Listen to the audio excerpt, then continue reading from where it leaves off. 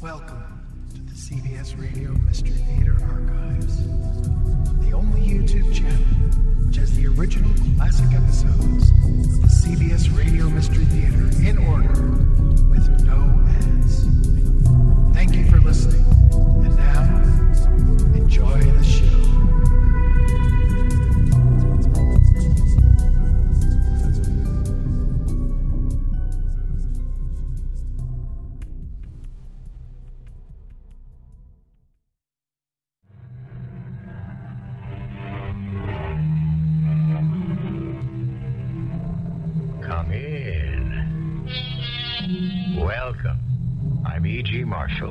Your host for these adventures in the macabre.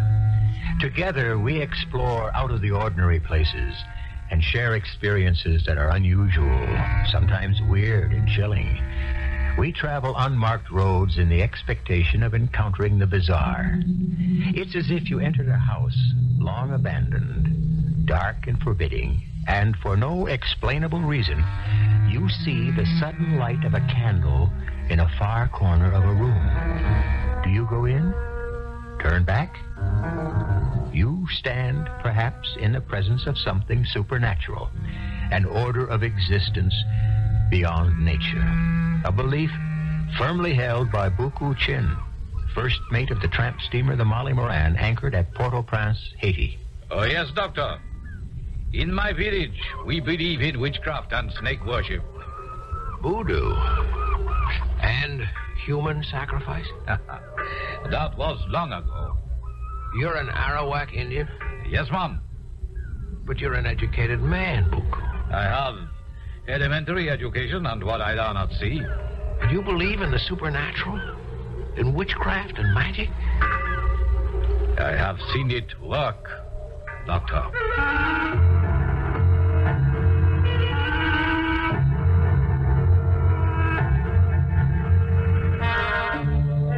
Our mystery drama, Bound East for Haiti, was written especially for the Mystery Theater by Roy Winsor and stars Mason Adams and Fred Gwynne. It is sponsored in part by Sign-Off, the Sinus Medicines, and X-Lax. I'll be back shortly with Act One.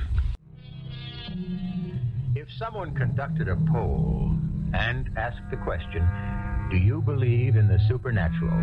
How many would say yes, no, or don't know? I suspect that most persons would say no, even though there is evidence dating from the beginning of civilization of supernatural experiences.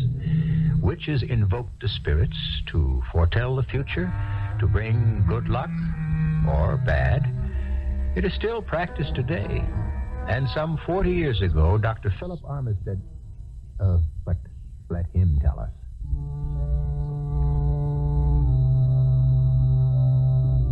See that calabash there? That gourd cut in half? There on the small table in the corner of my study. A calabash is the hard-shelled fruit of a tropical American tree. Years ago, they were cut in half, scooped out, and used for wash basins and drinking utensils by sailors aboard tramp steamers which plied their trade around the Caribbean. That one belonged to Buku Chin, an Arawak Indian from Haiti, who was first mate to Captain Pete Johnson of the Molly Moran. Some 40 years ago, I had just completed my Florida Medical Board examinations, and I badly needed a few weeks' rest.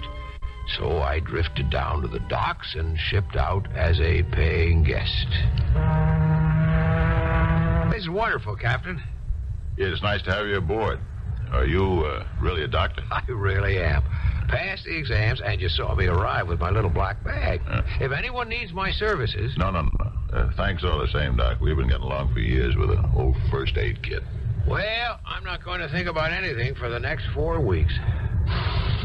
Oh, smell that air. And the water. All those shades of blue. You have a wonderful life, Captain Johnson. Suits me. I'll never get rich sailing this old tub, but she's a good boat. Slow, but we get there, and we have good times in our ports of call. 2, 3 days of that, we're glad to be back at sea. And now we're bound east for Haiti. That's right. Port-au-Prince. We'll pick up a cargo of coffee in Sisal. Then we'll sail to Georgetown and Exuma, Savannah Lamar, in Jamaica, and home.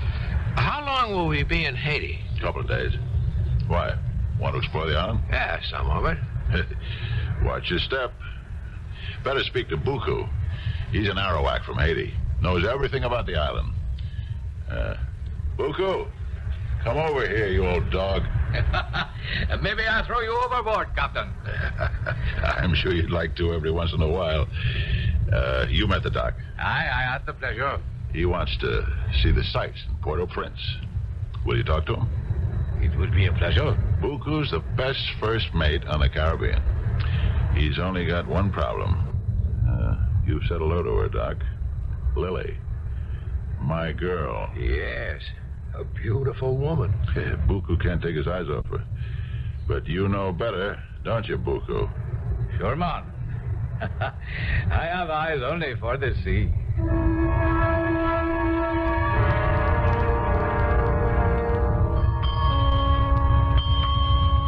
We'll have chow in half an hour. Doctor, you plan to go ashore? No, not tonight. Early in the morning. I have my camera, and the morning light is best for pictures. How about a beer? I laid in an extra supply, seeing as you're a paying guest. Lily? Sure, Pete? Doctor? Yes, thank you, Miss Lily. How about that? Miss Lily, that's great. Dr. Armistead is a gentleman. Sure. Yeah. But he's Doc, I'm Pete, and you're Lily. This ain't the Navy. Okay, Doc? Okay, Pete. Good. That's better. Hop along, Miss. You are crazy. Isn't she something, Doc? Ah, she's beautiful. I really love her. She loves me, so she says. Why, the Lord knows, but that's the way it is. I guess I'd better marry her. Maybe when we put in at Savannah Lamar. She comes from there. I approve. Yeah, that's what I'll do. I'm getting on, 40. I'm ever going to get married. I guess now's the time. And hey, you'll be the best man. All right, that'll be a pleasure. Will you tell her? The night before we dock, and that ought to take care of Buku Chin. You were serious about him? Certainly. He's 32 or 3 and pretty good looking. He's always giving Lily the eye. Can't blame him because she's an eyeful. Agreed? I certainly do. Beautiful dark hair and perfect features. And eyes. Big and tawny, like a cat's. Well, once she's Mrs. Pete Johnson, Buku will lose his steam, right? She hates him. That must make her uncomfortable. It does. She wants me to get rid of him, but see, Buku's an expert first mate. I'd never fire him. Did you talk with him about Haiti? Yeah, it was fascinating. All that junk about voodoo and snake worship and magic. He's full of it. And he believes it. In the village that he comes from. I know. I've heard it 100 times. Well, it makes him happy to believe in superstition. What's the harm? There is none. Someday I'd like to come here for a few weeks and explore the island. There's a mystery about it. And not just in Haiti. There's mysterious things in small islands all over the Caribbean. Here you are, Lily. For you, Doctor. Thank you. Pete? Thank you, my dear. What took you so long? I had to go back for another beer. You dropped one? I threw it in Buku's face. Well, the incident was passed over, fortunately. We had dinner, and I retired early, falling asleep looking through my porthole at a sky of dark blue velvet, sprinkled with stars I felt I could reach. For the next 2 days, I explored Port-au-Prince, snapped pictures, and mailed postcards back home. The afternoon of the 3rd day, we weighed anchor and lumbered out of the harbor, headed for Jamaica. You have enjoyed the voyage, Doctor? Oh, Lily, yes, very much. Mm-hmm. It is restful. The days so bright, and then the night with a sky of dark blue that stretches as far as you can see. And on the water, the moon is huge. You'll be home in a few days, Lily. My home is here with Pete. He's a good man. He is that. And strong and jolly. Even tonight, when I can tell he does not feel well, he laughs at me, tells me to go on deck and make love to our passenger. What? That is just how he talks, Doctor. I'm relieved to hear that. Now, you say that he doesn't feel well. It is nothing. Well, perhaps I should see him. No, he is resting. Pretty soon he will come on deck, and we will watch the sea from the bridge. Who's at the helm now? It's not Buku. No, Umberto. He is from Cuba. Buku, I do not know where he is. You wish to go up to the bridge, Doctor? I think not, Lily. Thank you. I'm going to turn in soon and read. Oh, you have your nose in a book all the time. Well, I am going to the bridge. Pete will be up soon. Enjoy yourself. I'll watch the sea a little longer, then I'm going below. I'll see you in the morning. Good night, Doctor. Oh, Lily. take your hands off me. I love you, Lily. He will scream. No one will hear you. Pete will come on. He is not well. Pete is sick. Didn't you see that tonight? He is sick and he will never get well. You talk like a fool. Take your hands off me. He will die. I'm the first mate.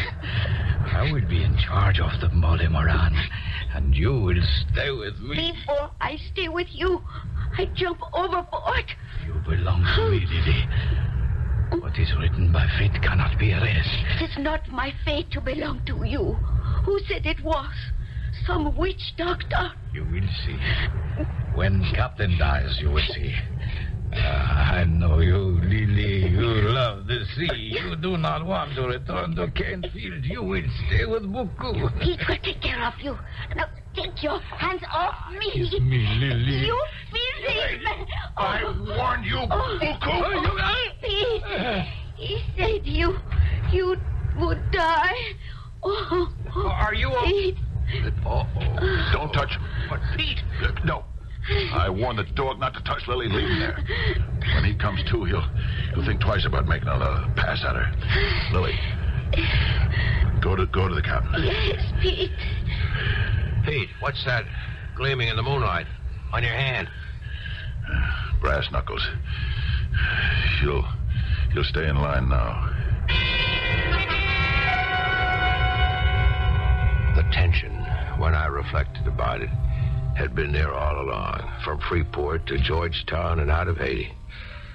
But it was after we weighed anchor from there that the tension became charged. I hadn't heard the 8 bells that marked midnight, but when I was awakened by a tapping at my cabin door, I heard 1 bell. So it could have been anywhere between 12:30 and 4 a.m. It was Lily. Calm, Doctor. Pete is not well. I said, of course, and I slipped into a robe, picked up my doctor's bag, and a few minutes later, I was sitting next to the captain's bunk. Sorry she woke you up, Doc. Lie quietly. Now, let me get your pulse first. Pete, Buku is... Just don't mention his name. Now, open your mouth, Pete. All right. It looks all right. Your forehead's damp. Do you feel chilled? Oh, I'm just cold. I don't know, kind of weak. Lily, will you bring me a glass of water? Oh, sure. I'll give you a sulfa pill and another in the morning if you don't feel any better. But I think you will. It's probably a virus of some kind. Thank you, Lily. Doc, how much? No charge. Take the pill, Pete. Cover up and get a good night's rest. Umberto is at the helm. Do not worry. All this fuss. Now, go to sleep. Okay, Miss Lily. How's old Buku? Up and around? He dragged himself to his cabin. Good. I hope his jaw aches all night long. Lily, lock up. And, Doc, don't fall overboard on your way back to the cabin. He is very sick, Doctor. Oh, not at all, Lily. Mild upset, nothing more. Buku said he will die.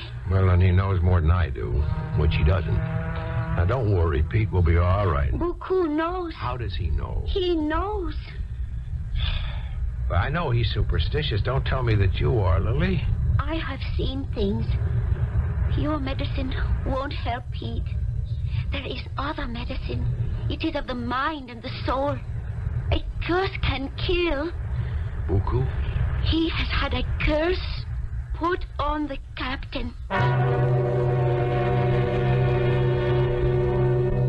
You cannot discount magic.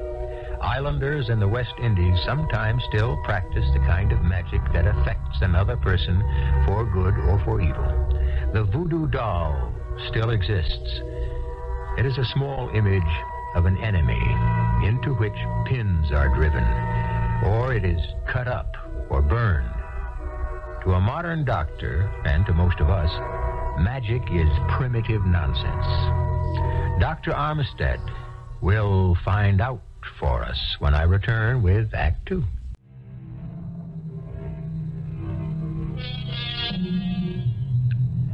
This is Dr. Armstead's story, and he is recapturing it for us. He's a man of 70 now, but what happened during his sea voyage on the tramp steamer, the Molly Moran, is still vivid in his memory. He can recount what he heard and saw. He cannot explain it. That does not make the experience invalid.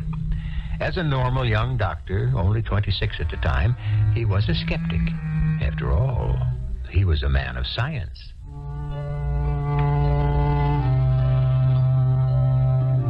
Of course, I didn't believe a word of what Lily said. Buku has put a curse on the captain. Nonsense. A curse? I'm certain that Buku wished Pete Johnson dead. You'd feel the same way if you'd been hit on the jaw with brass knuckles. The man had been hurt and he suffered. I went to my bunk and slept until 7 the next morning. I went into Captain Johnson's cabin. The pill did no good, Doctor. Look at him. Hi, Doc.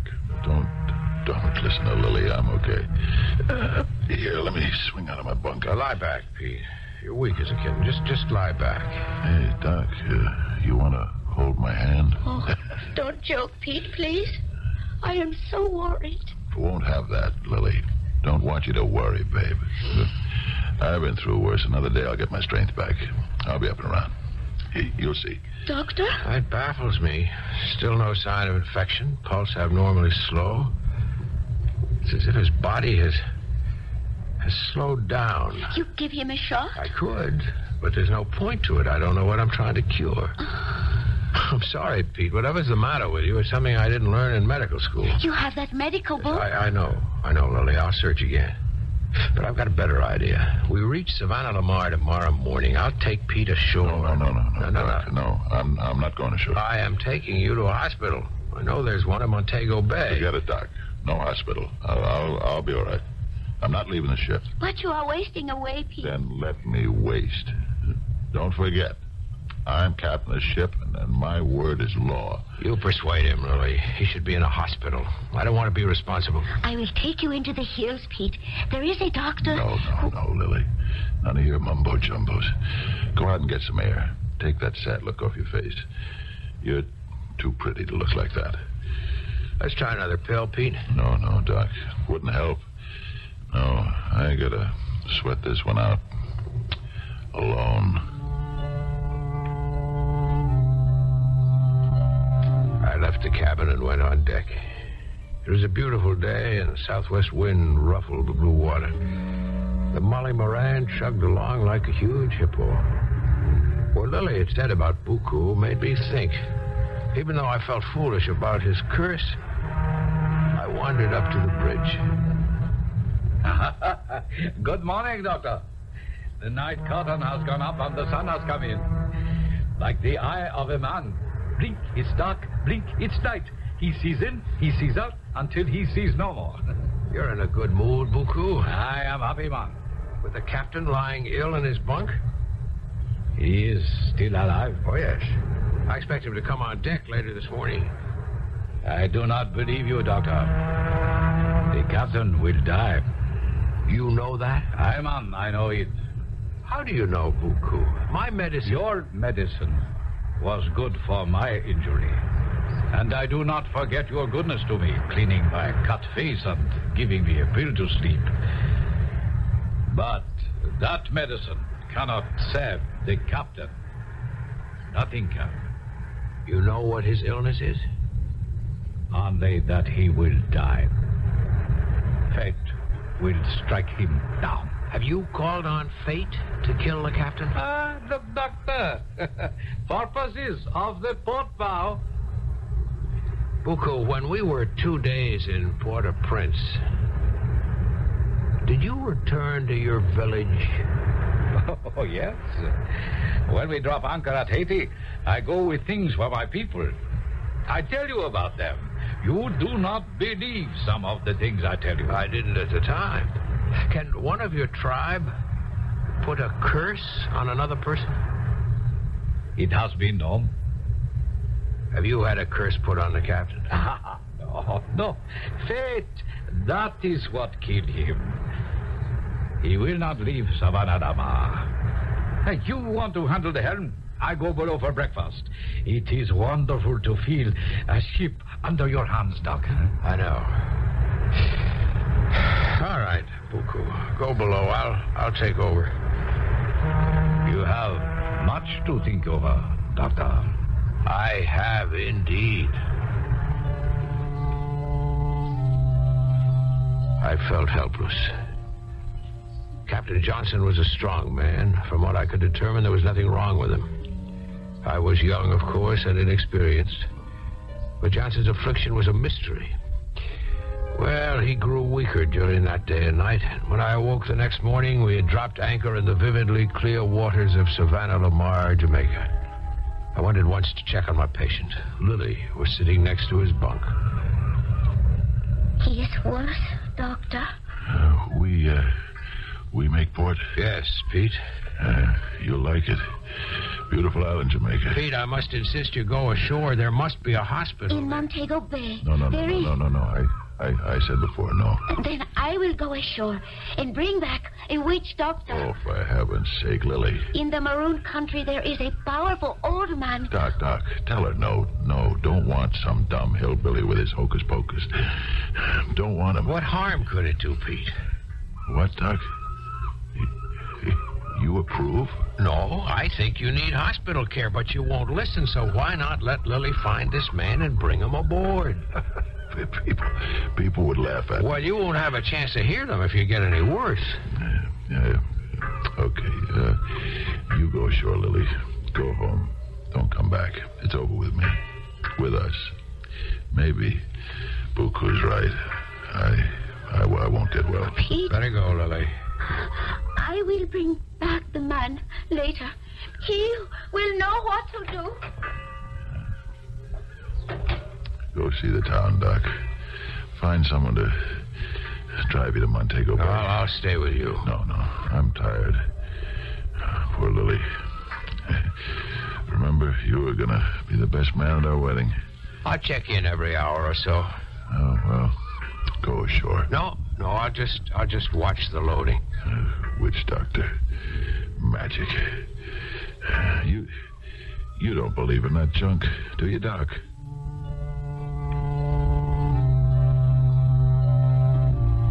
Late that afternoon, Lily returned with a weazened little man of indeterminate age, but he was very old. Wore a threadbare undershirt, faded blue denim trousers. Was barefooted. Pete lay in his bunk. I sat next to him. Lily stood near the witch doctor, who squatted like an old-fashioned tailor in front of the cabin door. Ugly devil, ain't he, Doc? Lily, doesn't your friend want to examine Pete?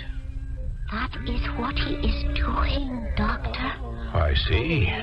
From 15 feet away. Hey, why didn't he say something rather than just chant and keep I don't know. chanting? I don't know. He's just, I guess, studying you. Casting a spell. That's what they do, you know. He ought to break a spell if that's what you're under. Hey, tell him to go away. I'll leave that up to Lily. He gives me the creeps. No. Oh, no. What is it? What's got into it? Lily. Stay away. Lily, what is it? Why did you cry out? I cannot tell you. Why not? You brought him here to help. He knows what is wrong with Pete. Tell me. I cannot. I have to do something. And I don't know how to.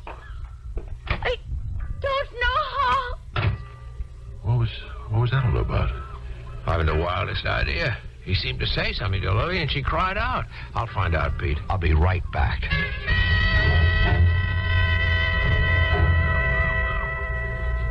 No, Doctor.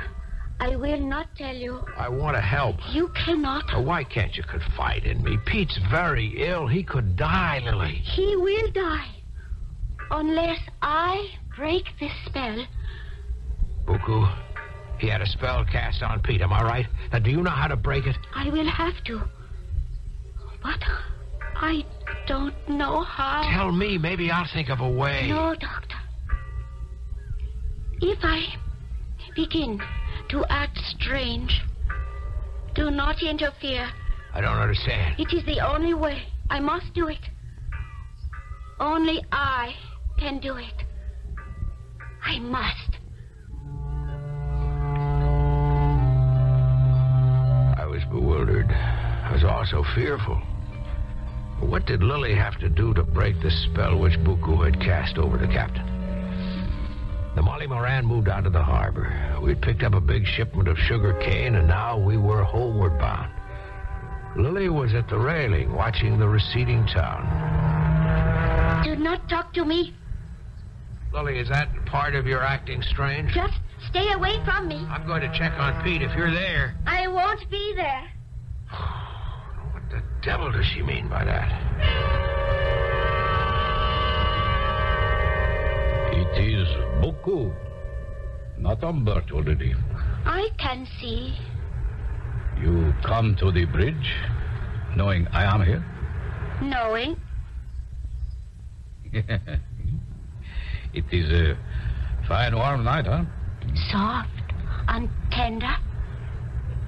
What are you up to, Lily? I enjoy the voyage out. Many times I have thought about you, standing next to me on the bridge of this old tub and looking out to sea.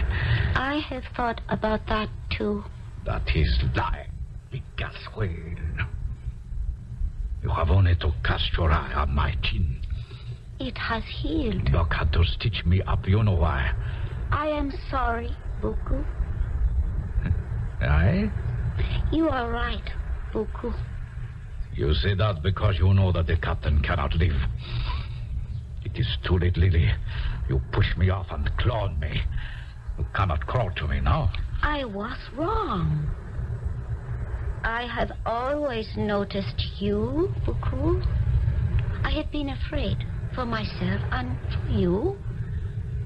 The captain took me in, and he is a jealous man. You have told him many times to replace me. I have heard you say that. And that is why you are still the first mate. The captain cannot be told what to do. I say, get rid of Buku. He will keep you. Is that not true? There is logic in what you say, Lily. You are not up to some trick. I have no trick. The captain will die before we reach Miami. You are an expert sailor. The company makes you captain. Then the Molly Moran will be yours to sail. This will be your bridge. I will say good night, Buku. What? You wish to stay with the Molly Moran? It has been my life. You wish to be my woman? I have always wished that. How can I believe you? I will bring my things from the captain's cabin to yours tonight, Buku.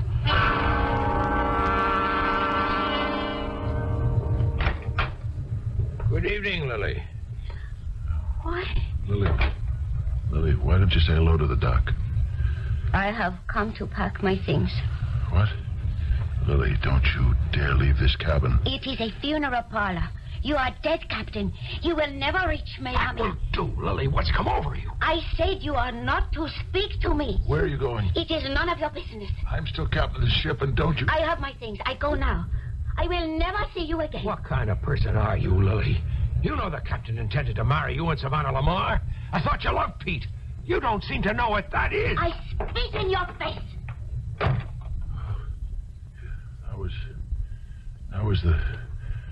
That was the worst punch in the gut of all, Doc.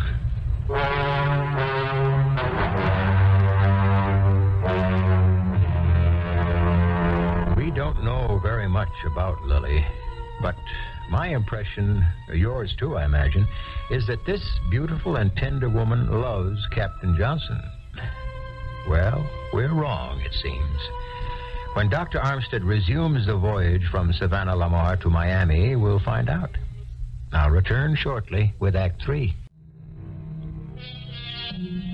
What we must not forget, and Dr. Armstead seems to be guilty of forgetting, is that Lily told him that her behavior now might become strange. The shock of her sudden departure from Captain Johnston's cabin and her cruel remarks have convinced the doctor that Lily is not devoted to the captain, that she deceived him, and that now she has sold herself to Buku Chin. But let the young doctor pick up his story.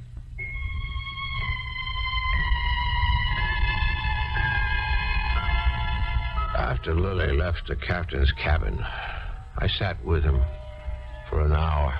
He was pitiful.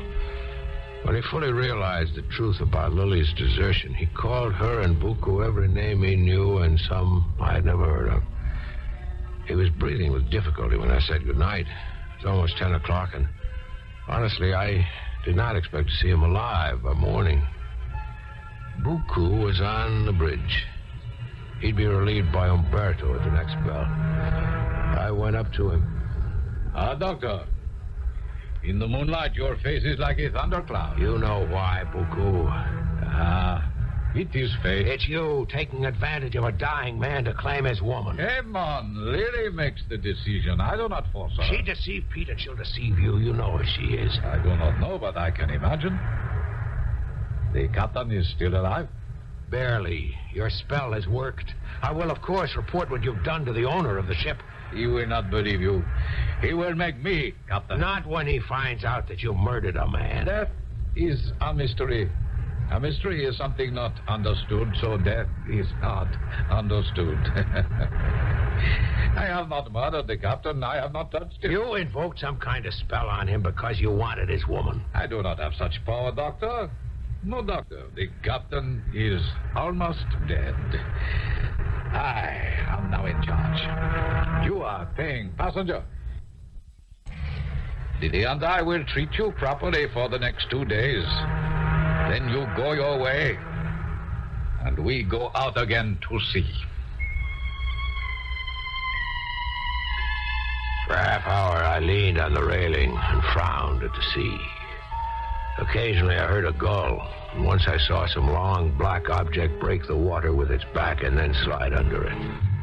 At last, I turned in. In the morning, I rang a buzzer, and one of the deckhands brought me breakfast. It was early, just shortly after 6 o'clock. Later, I walked to the captain's cabin, and to my surprise, he was still alive. Hi, Doc. We'll be in Miami tonight, Pete. Hang on. I'll get you to a hospital, and we'll get you well. I don't think I can make it, Doc. That damn Buku has done something to me. Some curse. I've been thinking about it all night long. Wish I knew what that witch doctor told Lily. I've been thinking about her, too. Forget Lily. I was going to marry her. And forget that. She moved in with him, Doc. I don't know. I don't want to see either of them. I had breakfast in my cabin. How about you? You feel up to some food? No. Couldn't get it down. Pete, could you hear anything Lily's witch doctor was muttering? No. A word here or there, maybe. They have a gibberish of their own. They run words together. English, but it ain't English. What words, Pete? What, that the witch doctor mumbled? I don't know. Calabash. Yeah, I think I heard calabash. Like the wash basin in my cabin. Yeah, I got one, too. Well, now, why would he be talking about a calabash? Beats me. What has a calabash got to do with a magic spell? Doc, you don't really believe I'm under some spell, do you? Lily was convinced as soon as you got sick that there was something mysterious about it. And Buku said you're fated to die. Then I got to believing it, and now I don't know what I believe. Now, you hang tight. I'll try. Wire us ahead to have an ambulance at the dock. We'll get you well. And then you'll spend a week with me and my parents, and you'll be as good as new. Thanks, Doc. If Lily... Put Lily out of your mind. I can't. I miss her, and when I think of her with Buku... Now, cut it out, Pete. She's out of your life, and so is Buku. Think of them as dead. That's a curse I'd like to invoke on both of them, and have it work.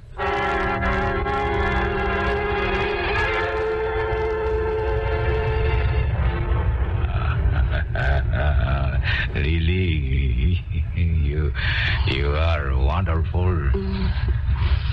You like me now, hey, Ma? I love you. I want to marry you, Lily. You were like that, huh? I want nothing but you, Lily. You will marry me? In my village in Haiti, and on our wedding. It is quite wonderful. We will lay over in Port-au-Prince for a week. The honor will say, all right, and you will marry me. And sail where you sail, Buku? Now, I will fill your calabash, and you will wash up, eh? I cannot believe my good fortune. When I return to my village, I will make a sacrifice to fate. Come now, wash. I will ring for breakfast. You are the finest woman in the islands, Lily. I love you. Here is so... Hey, I see myself in the water in the calabash. Never has Boko-chin been so happy. You have broken my image in the water. Die, you devil! You have killed me. And the spell has been broken. You are dead, Boko-chin. Doctor, come right away. Buku is dead. I was on deck, staring blankly at the blue waters, when I heard Lily's cry. When I heard her yell that Buku was dead, I ran to my cabin for my bag and hurried forward. The cabin door was open, and there, on the floor, was Buku. Doctor, look. I have broken the spell. You killed him? No. He saw his reflection in the calabash. I broke it up by stirring the water, and he died. What? He dropped dead from seeing his image broken? Yes. And now Pete will live and get well. Buku is dead. Dead. Yes, you're absolutely right. Something has caused a massive stroke. I pretend hard to Buku that I love him. I will be in his cabin when he finishes on the bridge.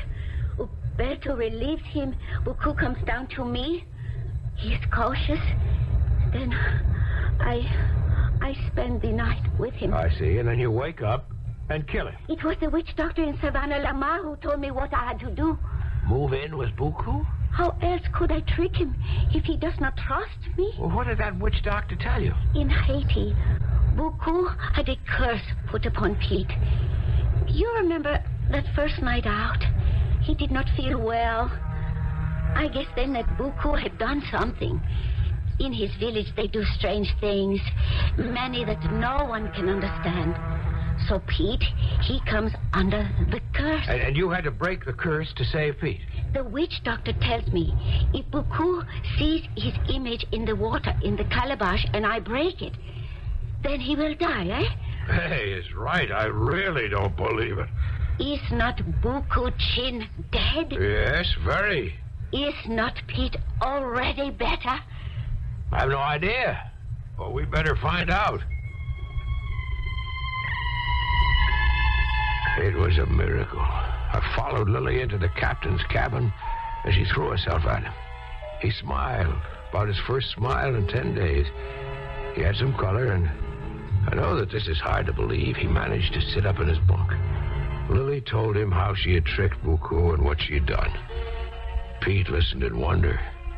He was sorry to have lost a first mate, but he was very glad to be alive. Lily left to get him some breakfast. How do you explain all this? I can't, Pete. I'm a medical doctor. I've been trained to fix broken bones and to diagnose diseases.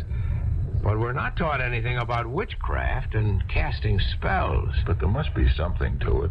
I was almost dead. And now, Buku Chin is dead. I'm convinced. But if I told the story at home, they'd smile at me. Well, I'll go on deck and leave the two of you alone.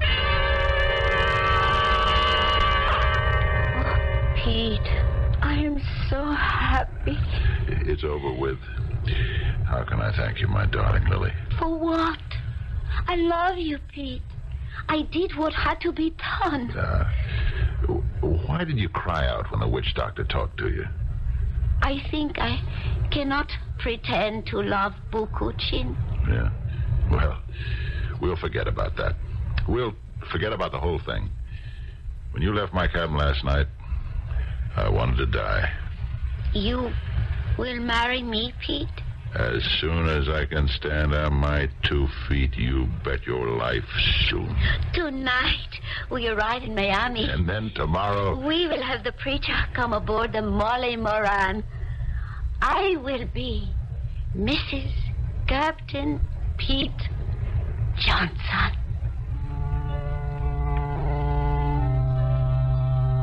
Well, that's the story of what happened bound east for Haiti. It happened just as I've recalled it. As a memento of my month at sea, Pete had given me Buku's calabash. There it is on that small table over there in the corner. I've never filled it with water, of course. I remember what a reflection can lead to.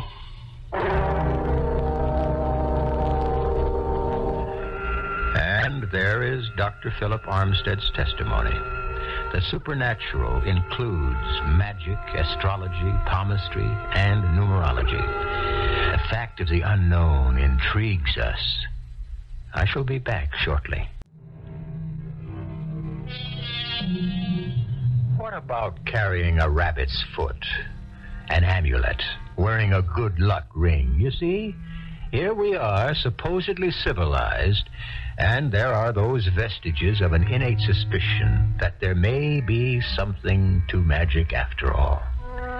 Our cast included Mason Adams, Fred Gwynne, Ralph Bell, and Evie Juster. The entire production was under the direction of Hyman Brown.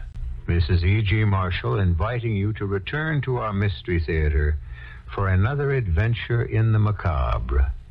Until next time, pleasant dreams.